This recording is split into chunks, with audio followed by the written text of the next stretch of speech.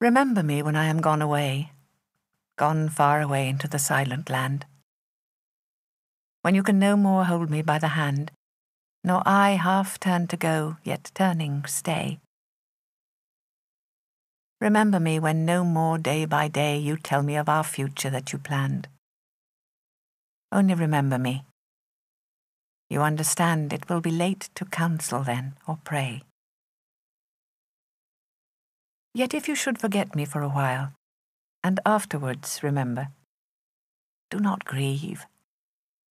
For if the darkness and corruption leave a vestige of the thoughts that once I had, better by far you should forget and smile, than that you should remember and be sad.